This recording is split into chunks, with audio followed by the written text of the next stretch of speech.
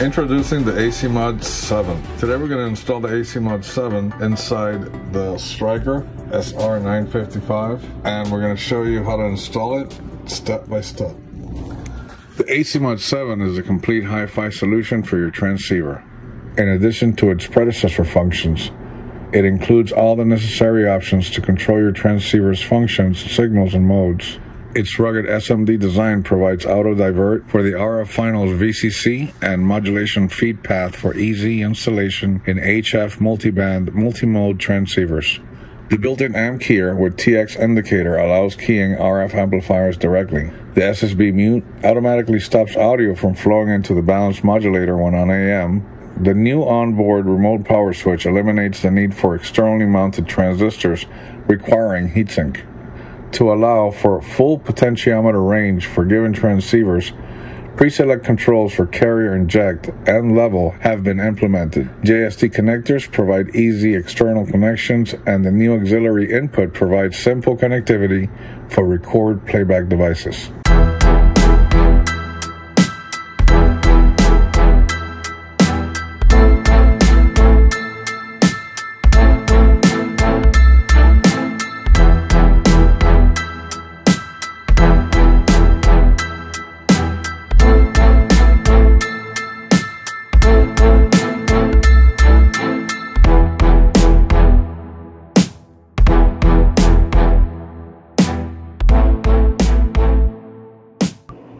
The first thing we do is lift up the collector of Q53 right here. The second thing we do is remove this resistor next to this arrow to give us the 11 meter band. The next thing we're going to take out is R615 right here. However, it is not a resistor. It's actually a capacitor, and it's right here. We took it off right there, but it actually goes where that cable is soldered. So remove that. I leave it there in case they ever want to revert the radio back to factory. But all you do is remove it from those two terminals, put it to the side, and put that wire right there. That will be your ESSB input to the balanced modulator. Over here in this capacitor, this is where we tap for the 8 volts AM, or AM 8 volts. In other words, when you're on AM, 8 volts are present at this point. This will be connected to the remote of the Asymod board. And the green, which is the sideband audio, will be connected to the sideband audio output of the Asymod board. Next, bend this bracket over here in the rear upwards, as seen like that. This will allow to mount the Asymod board right alongside here. Next step is to remove the power connector, the connection wire with the ferrites, and the protection diode. Remove all those three from the board and the rear chassis. After that, drill the holes for the 1/4 inch line in, for the 1/8 inch for the PTT. Here you have the line in jack configured so that one side will go to the Asymod board and the other side will go to the audio output from the radio's main board.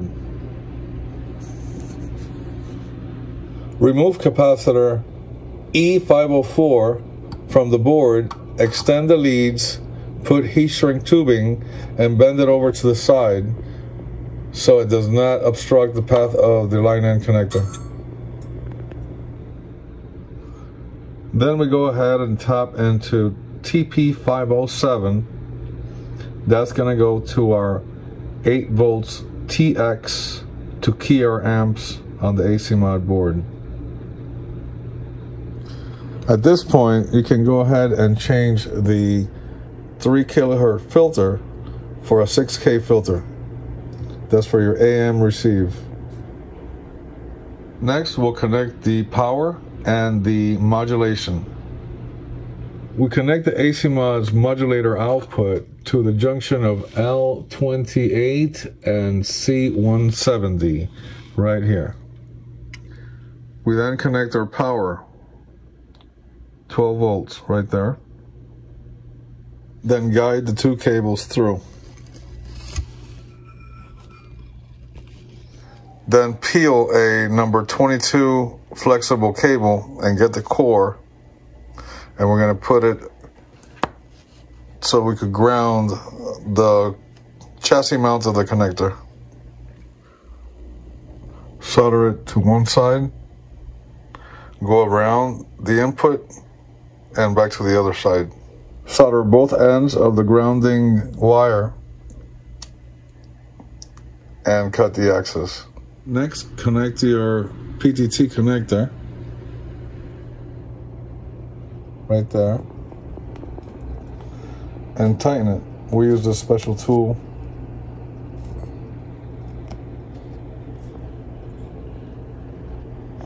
to tighten it. Next, we'll connect the line end connector. Now we have installed our line end connector and our PTT connector.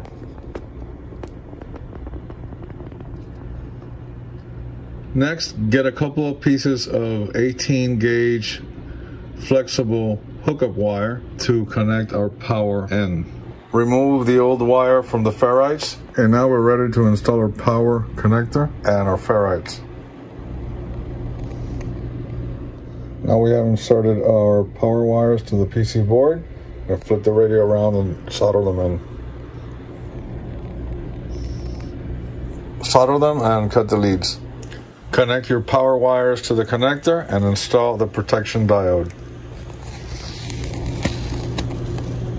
Run your PTT wire from the PTT connector into this hole right here. Install ceramic 104 or 0.1 microfarad to the PTT input of the microprocessor. It's very important to install these RF bypass capacitors, otherwise you could fry the processor of the radio. Then install a 22 microhenry inductor right there. Solder your PTT wire to the inductor and we're done. We'll now connect the output of the radio's mic preamp to the coax going to the line end connector in the rear panel to TP500. There it is. Tie your cables to the side bracket with the tie wrap. Solder your ground cable to the side of this can, right in that solder joint. Just like that. The Asymod 7 has a built-in amp keying function, and the output is right there. The amp key output. And we'll connect that to this jack, RCA jack, that will go in the back panel. Next, we need to move the serial number tag to the top of the SO239 RF output connector. And there we have moved the serial number tag to the top of the radio.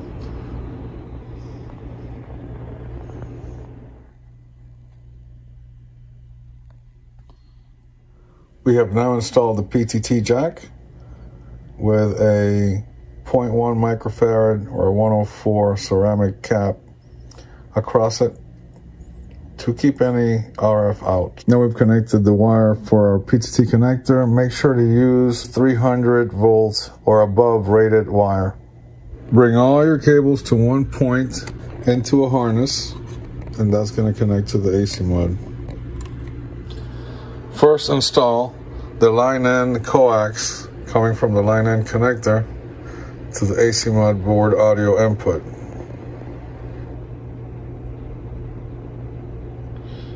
I'd rather use soldered connections rather than the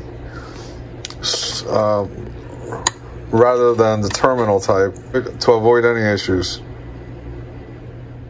We have now connected all our wires to the Asymod board. Here we have the audio in from the line in jack in the rear of the radio. There's our power, ground, our remote,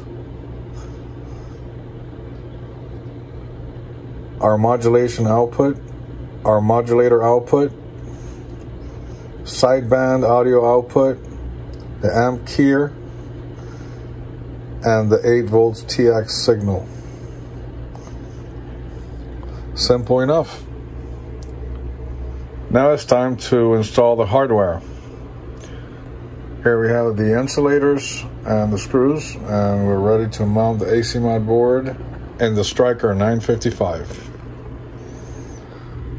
First, put the heatsink paste on the insulator, on the Mylar insulator right there. And now we are ready to put some more heatsink compound behind our power transistor and mount it on.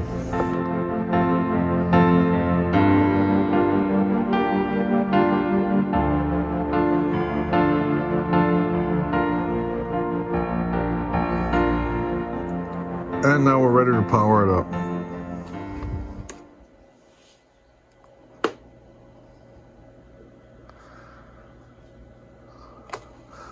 We'll change modes. Right now the Asymod is on because we're on AM. When we go to sideband, the Asymod turns off and the bright red LED means we're on sideband or FM. Go back to AM. Now we have both the 24 volt light and the 12 volt light come on. Now we'll switch to FM. And there you go. Your red LED indicates that we're on FM.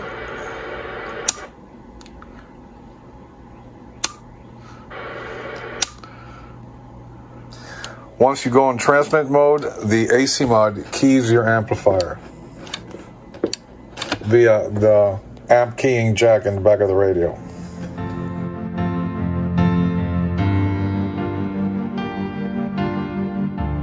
Hello and welcome to another Asymod video. Today we'll be introducing the Asymod 7 Hi-Fi asymmetrical AM and SSB modulator. The Asymod 7 also has an auxiliary input which allows you to connect any playback device to it. The Asymod 7 robust design is reliable and made to last. In this build, you have your amp keyer jack, you have your PTT jack, and your line-in jack.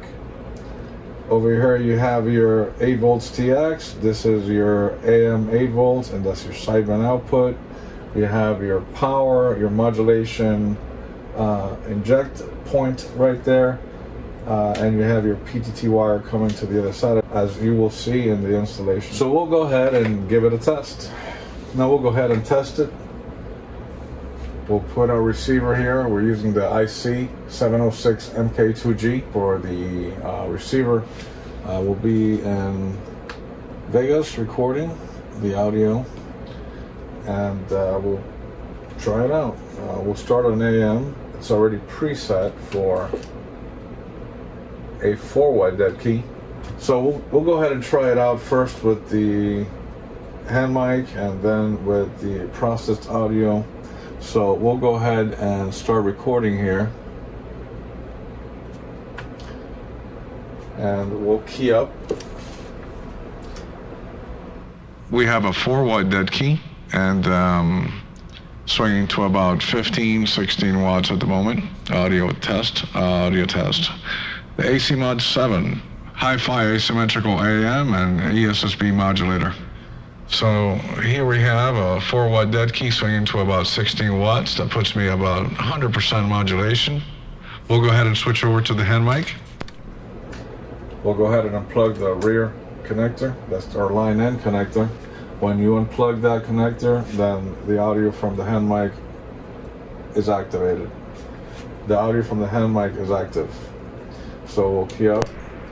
Audio, this is the hand mic using the Stryker SR955 with the new Asymod 7. There is a 3.5 kc microphone, give or take. And right now we'll go ahead and go back to our process audio. And now we're running the processed audio, and that's what it sounds like using the Asymod 7. Okay, so there we see we have a 4-watt dead key swinging to about 15 to 16 watts. That puts us at 100% modulation. And we'll go ahead and increase the asymmetry a little bit. That is about 200% modulation right there. It's a little bit too much, but we'll back it down. That's about 150% right there. Audio 1, 2, 3, 4, 5. Back to 0 and the asymmetry. And we have 100% modulation. So we'll go ahead and show you how we set up the Asymod. Very simple procedure. We'll go ahead and adjust the audio just a little bit here. Audio 1. Let's see the EQ. Cancel. We'll go to the paragraphic equalizer. Audio 1, 2, 3, 4, 5. Audio test. There we gave it a little more highs. Audio, 1, 2. Try to get rid of the sibilants. Audio 1, 2. Test 1, 2, 3. The Asymod 7 with the Stryker SR955. That's what it sounds like in AM. And again with the hand mic. This is the Stryker SR955 with the hand mic. This is the Stryker SR955 with the processed audio using the Asymod 7. Okay, now we're going to show you how to adjust the Asymod board. We'll go ahead and bring all the controls counterclockwise.